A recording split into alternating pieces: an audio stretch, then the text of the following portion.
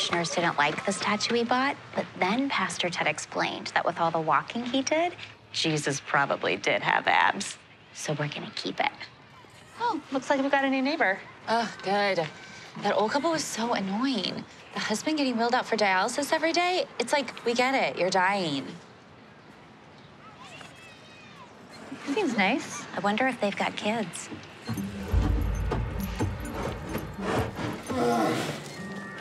Is that a... Yep, that's a bear. This is just great. Why would anyone own a bear, especially near a school? I mean, what's to stop it from walking onto campus? If it's a pet, he's overcompensating. You know what they say, big pet, little dick. I'll go talk to him. I'm sure once I express our concerns, he'll be reasonable and put up the fence. Aloha! Look at your fun hair. Thanks. What are you doing here? I thought you had 2 more weeks of maternity leave. Ugh, I needed a leave from my leave. Compared to staying home and taking care of a newborn, work is a vacation. I can't spend any more time with that gassy, defecating blob of fat. Deb! Relax. I'm talking about Damien. Oh, hello there, a coffee I didn't have to make with one hand. That's from yesterday. Tastes like freedom. Morning, ladies. Uh-oh. Oh, I never realized there was a rug here. How interesting. Squares and squares. Okay, what was that? Yeah, I thought your breakup wasn't that bad. It wasn't. I just never want to see him again. Ever. And if he gets hit by a bus, then so be it. Oh, good. I thought there was an issue. I just really need a break from him. Luckily, I have jury duty tomorrow.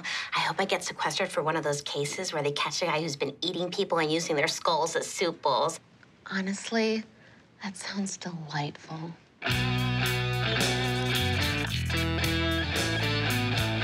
Look what I drew, Miss Cannon. Oh, it's a bear. And you're riding it. Yeah. Another reason why art sucks. Miss Snap, at recess, can we please go play with the bear? No, no one go near the bear.